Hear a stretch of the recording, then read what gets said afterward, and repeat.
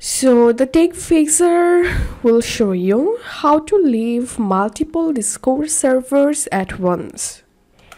So if you have multiple Discord server, or if you joined multiple Discord server and now you are wondering how you can leave multiple Discord servers at once, follow this quick video. So the question is, can we leave multiple Discord server at once?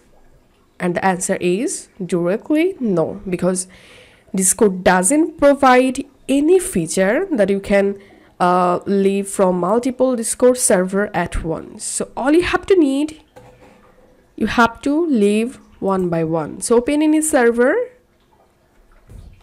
click on the server name, click on leave server,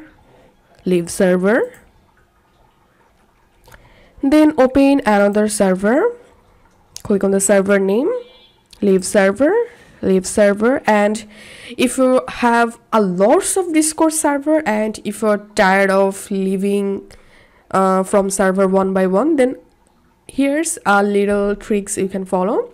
Just delete your current Discord account and create a brand new account.